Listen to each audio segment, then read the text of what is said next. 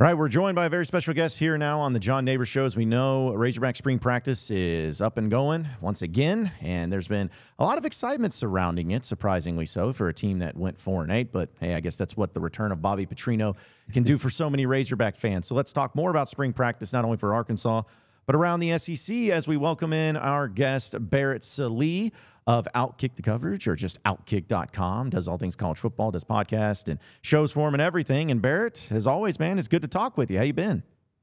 You too, man. It's been a few months here now. I always enjoy my my interaction with Mr. John Neighbors. My I guess what do you call it? Like we are a duo at Media Days Karaoke. Like what do we like? Because it's not like we're back and forth, right? Like we're just sort of a part of one big band. Yeah, it's kind of like I don't know if there's some sort of record label we can put on it, like if it's like Death Row Records or something. That's right, like something like that can make it sound cooler than what it actually is. But yeah, man, we're always the features too. It seems like we always get brought up. It's like somebody gets a little nervous at karaoke. Hey, we got to jump up there. We can do it. We can handle it. Yeah, we get can the always ball rolling, right?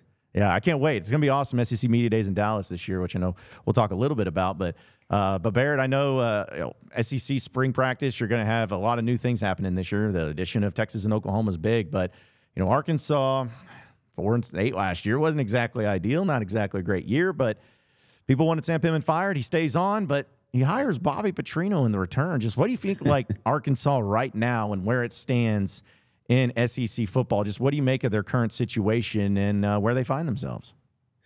I look at Arkansas and I kind of scratch my head like, okay, what are you? As a program, like what are you? Because I don't know if there's an answer to that right now. Because like it's the biggest mystery in the SEC because I mean, from your perspective, I'd love to know the reception of Bobby Petrino compared to when he was hired. What do the fans think now? And Sam Pittman on the hot seat, a new quarterback, the offensive line situation, defense. What are you going to do to fix that? It's one of those things where you have, I would say, a little bit of a desperation hire in a critical year, and one that everybody knows about, both positively and negatively.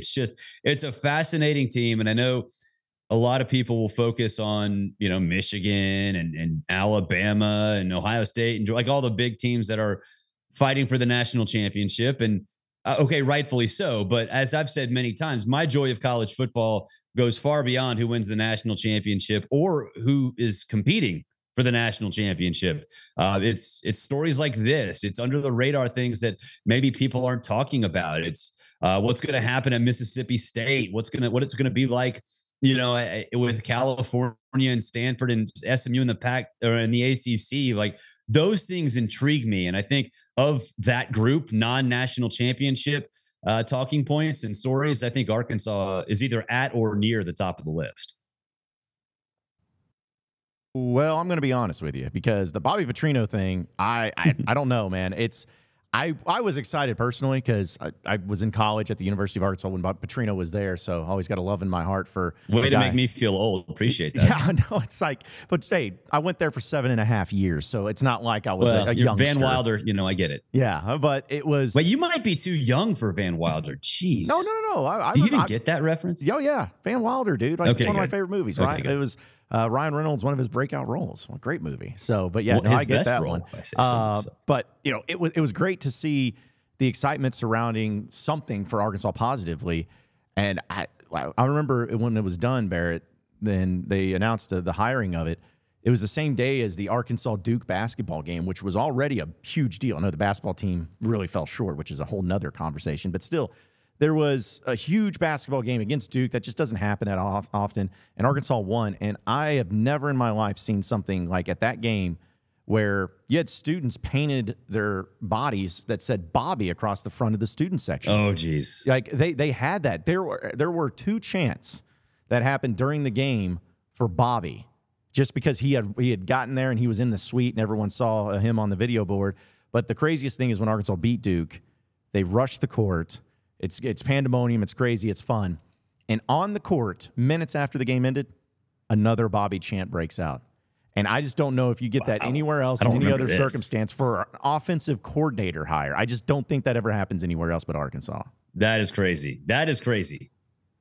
Like, I was just like, wow, I'm very impressed by it. But I think the excitement comes in now from the return of the prodigal son, if you want to call it that.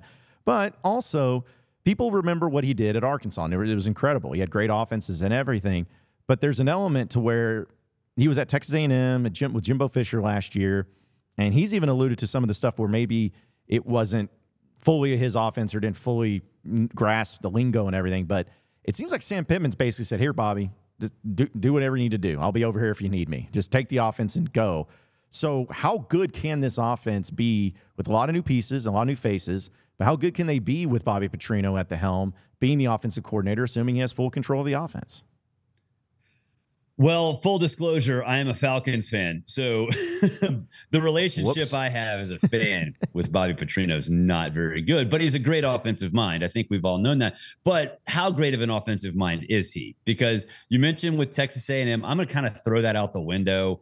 A, because Jimbo Fisher is Jimbo Fisher, and B, it was a disaster. That was a disaster waiting to happen. I think when he was hired, it was kind of like, really, what are we even doing here? Come on. But also his last couple of years as a head coach in FBS, it wasn't that great in terms of offensive innovation. I think what he's going to have to do is, I wouldn't say dumb down his system, just from a verbiage standpoint. Don't get too crazy, because I mean, college kids just don't do that. Like, that's not something that is sort of in their world, having NFL style play calls that they have to go through and decipher. So I think that's the thing. If Pittman gives him full reign, and like you said, it seems like it's going to be that way, Bobby's going to have to make some concessions. And I don't know mentally if he's capable of doing that, because when it comes to stubbornness on like the Jimbo Fisher scale, like Petrino's like really near the top of that. So, I think it's going to be a challenge, going to be interesting. The last few years, did Bobby Petrino get served a slice of humble pie? I don't know. We'll see. But he's been stubborn in the past, and it's a critical year, and he's taken over a situation where nobody really knows what Arkansas is from a personnel standpoint to begin with. And that's why I think in the spring portal window after spring practice, that's when you're going to see exactly what Petrino is and what Pittman is with Petrino, because you're going to have a really good idea of who thrives in this system and who doesn't.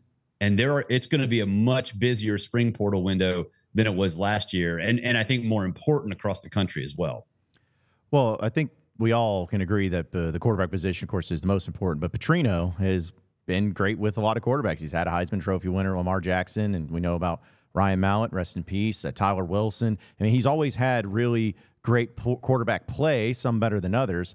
But it's been a while since that's happened. Taylon Green, the transfer from Boise State, I've gone to the spring practices, and Barrett, there ain't no competition. He's the guy. He's the starter. He's been the one guy for the entire spring practice, and I don't think that's changing.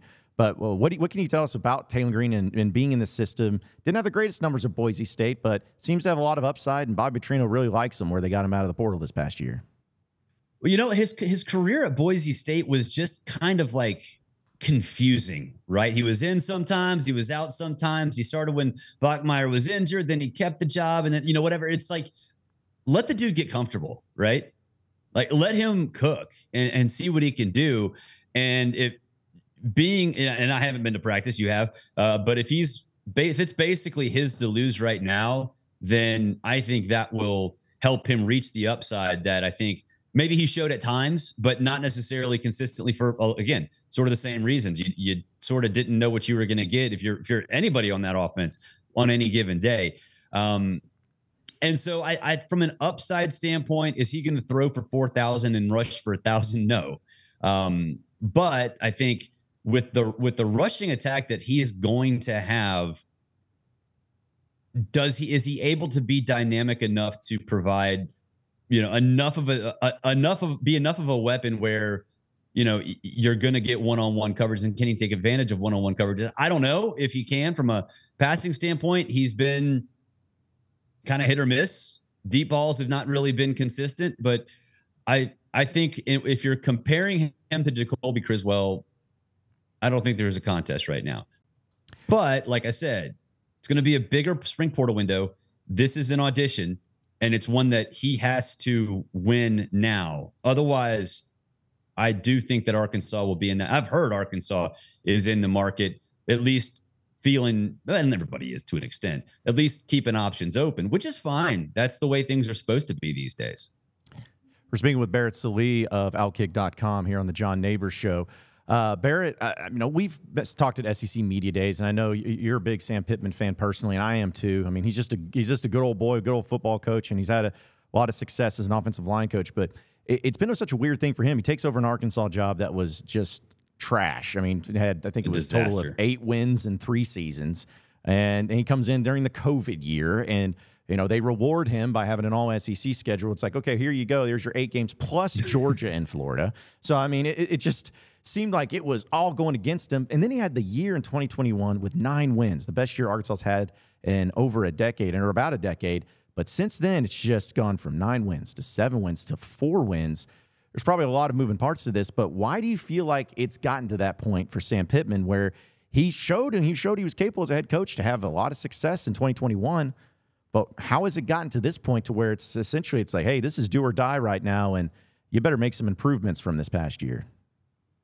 I mean, his defense, I think I wouldn't say he neglected them, but I think from a personnel standpoint, there was no development for the most part. I mean, there was some here and there, but I think from a defensive standpoint, especially in the back end, it was just they were neglected. And what was it, 2 years ago when they had the worst pass defense in the nation?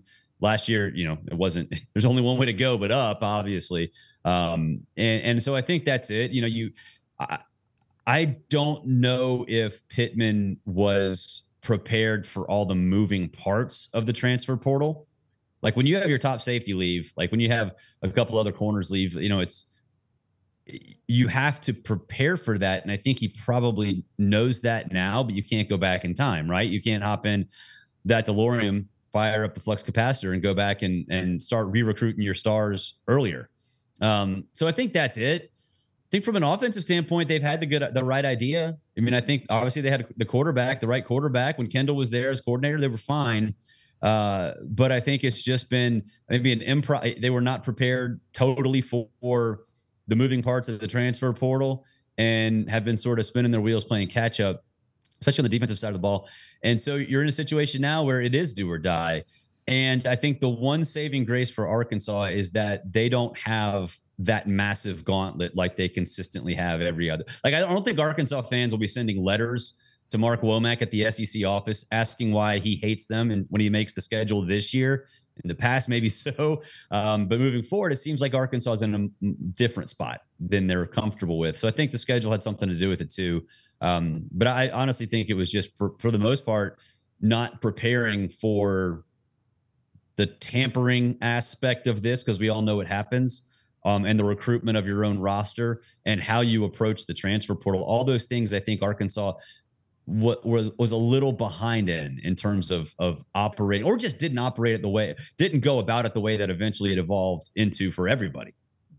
Yeah, because I even look at it too, Barrett, where, and maybe this is just revisionist history, but I feel like if Sam Pittman, where he's at now, if you would have placed him in college football and as the head coach of Arkansas, for instance, back 5-10 years ago, I think it would almost be a different thing, where if it was under the old brigade of just how it was done in recruiting with no NIL and the transfer portal was different, I think it would have changed a lot of things. And this isn't a slight against Pittman, but you know him. He just wants to coach football. He's not the guy that's playing the games like a lot of other coaches have to do to get the recruits. He was just going in and, hey, you want to play football with me? Let's have some fun and let's get you developed and everything. Well, and that's a big problem too. Yeah. Like that's a huge problem. And to me, Pittman is, and it's not just because he's been around for a long time and wants to do it the old school way. I always talk about like the coaches that just don't want to do it anymore, right? That just are like, screw it, I don't want to coach anymore. To me, Pittman might be one of those guys where, after this year, if it doesn't go well, if he gets dismissed, he's just like, all right, I'm out. I'll live the buyout life. I don't want to deal with all this nonsense anymore. And I'm not to say that he's mailing it in, but I think if that's what happens, if he's done, I think he could be one of those guys that is just like, this sucks. I don't want to deal with it. I don't want to get back into it. It's just not worth it, because from a time management standpoint, It's too much. Why would you, if you don't like it now in your current role, why would you even continue to do that, be in this line of work? Yeah, because I was even thinking when he would retire, he's going to just move down to Hot Springs and be on the lake and hang out. I mean, that's his goal. And he said this is his last job, and I believe it. It's not a bad life. Yeah, but that's the thing is, like, I agree with you. I watched videos of his press conferences back in the 2021 season. Now, granted, winning always helps, but he was a guy that said some funny stuff and was laughing a little bit, and you could tell he was still enjoying it. And it's just, I have not seen Pittman smile, laugh, or seem like he's having fun. And again, I think there's a lot of coaches that are that way. And I think just because of the deal where I heard from inside the program that Sam Pittman had a meeting after the season ended with 40 some odd players in one day, and every single one of them just said, how much y'all need in more NIL, like every single one of them.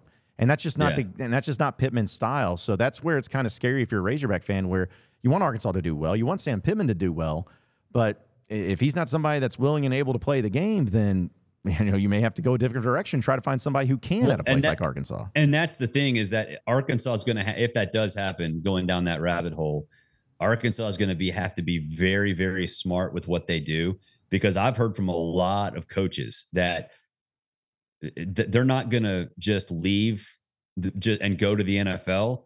They're just going to retire early.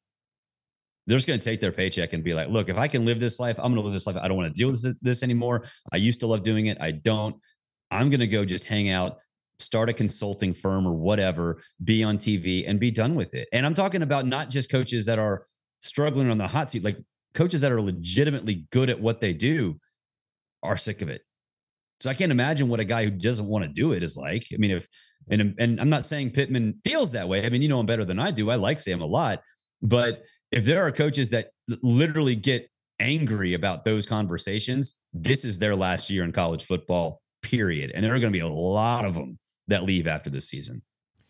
Well, I also know with the SEC, there's always the NIL and the transfer portal and the changes there. But just in the conference alone, I mean, this is going to be the first year without Nick Saban at Alabama, which is just going to be a wild thing to think about. But you got a new coach at Bama. You got a new coach at Texas A&M.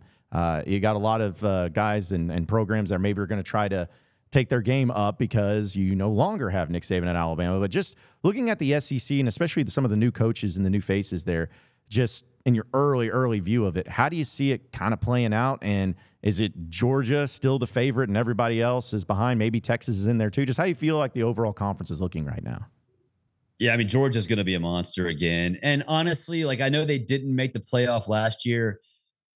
In most years, they still would have, right? That was the cards that were dealt to the committee last year were unique, and an undefeated team that loses in the SEC championship game generally is going to make it every year. That just didn't work out this year. But that doesn't change the fact that Georgia still rules college football. And I think that needs to be consistently hammered into the ground that, no, this is not a dynasty because Michigan rules college football as of this second, but it's darn close. With that said, Texas is way more ready to compete than everybody else in the SEC. The gap between, to me, Georgia and Texas is not nearly as wide as the gap between Texas and everybody else. I think that team, from a line of scrimmage standpoint, from a depth standpoint, from a skill player standpoint, and from a coaching standpoint, is 100% ready to be an SEC power. And the reason I say that is not only has Sark treated it that way since he got the job, he's approached the portal in the right way. He's approached the NIL game in the right way, and he's got a great foundation for that. And he already proved it. He already proved that he can go in and win in Tuscaloosa playing SEC football, because they played SEC football. Like, that was, they whipped Alabama at the line of scrimmage on both sides, had a better quarterback, and came back, got punched in the face. I don't think people realize Texas was down in the fourth quarter in that game, and they didn't panic at all. And then obviously going to not only the semifinal, but having a chance to win on the final play. It's that Texas team is legit, and everybody else. I mean, I think Ole Miss is going to be awesome. I think Ole Miss is going to make the playoff. I love that Lane has gone all in and said, okay, this is the year. Veteran quarterback, edge rushers that are out, are just freak shows, good offensive line, we're going to get the transfer portal. We're going to hit our wide receivers. We are going to go all in this year because he knows how big that is. But they're not capable of winning a national championship. And I don't think Alabama is either. However, like I said before, spring portal window going to be way busier this year than it was last year, especially for Alabama. So right now I put Alabama and Ole Miss in the same group, pretty far behind Texas and Georgia, but I reserve the right to change my opinion on Alabama come, I don't know, May 2nd. Well, I'm sure that if Alabama loses a game or two in the first half of the season, that the fans will be totally rational about it all and be very patient. But Barrett, yes. Before I let you get out of here, I know you saw it and we've been talking about it, but what is this crap, man, about the NCAA and trying to ban prop bets? Like, what are we doing here, man? Like, you're telling me the NCAA as it is we all know what it is, but like, is this really something that is on the forefront that we got to get done right now? I mean, what in the world? You can bet on the games, just not the prop bets. Get out of here with that stuff, man. So the NCAA right now in Home Alone 2, when Harry and Marv are hanging off the rope that has kerosene on it and the fire's like slowly and surely going up, you know how like they end up climbing on top of each other? That's what the NCAA is doing, just desperately trying not to get burned by the entire college athletics world. And they can't do it. And they simply cannot do it. They'd make every possible misstep because they just want to hold on to some power, and they don't have any. And the idea that prop bets hurt the integrity of the game, and I wrote this for Outkick today, the idea that prop bets hurt the integrity of the game is absolutely backwards to reality, because the gambling market regulating prop bets actually make sure the integrity stays the way it should be, because these sports books don't want to get burned. Go back to the Alabama baseball scandal, right? That got Brad Bohannon fired. Why did that even come to light? Because the casinos saw it and were like, what the hell is going on? Same thing with the Iowa and Iowa State stuff this year. It's just like, guys, the fact that you have legalized gambling actually helps you regulate it, because it's not going away. I mean, we all saw Blue Chips. We saw Nick Nolte and Tony get into it about Tony shaving points.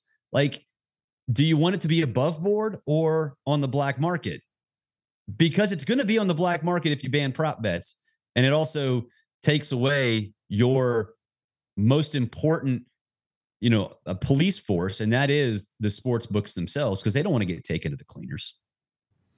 Yeah, I feel like there should be some prop bets on whether or not this thing even gets passed. Like, that should be what should be happening. Like, over under amount of people that actually vote for this or want for this. I just don't know what it looks like. This is crazy. The NCAA has lost at the Supreme Court level 9-0. Do you know how hard it is to lose 9-0 in the United States Supreme Court?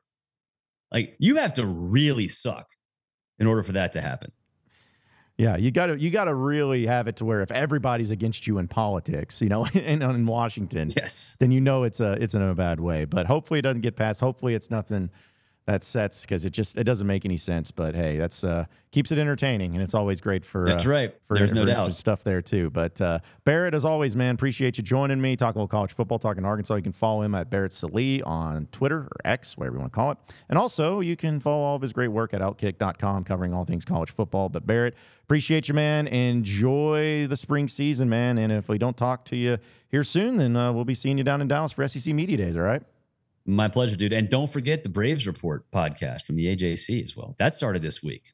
So that's good news. Man, look at you. You're doing podcasts and everything. It's almost like you're a part of the new format and platform of media in the digital space of sports. It's crazy how that works, right? Just trying to follow in your footsteps, John. Just trying to be like you and Natty Sports and what you've been doing. Yeah. You're doing a great job. I'm really happy for you, man. Thank you, man. It's going well. But we appreciate it, man, and we'll talk to you later, all right?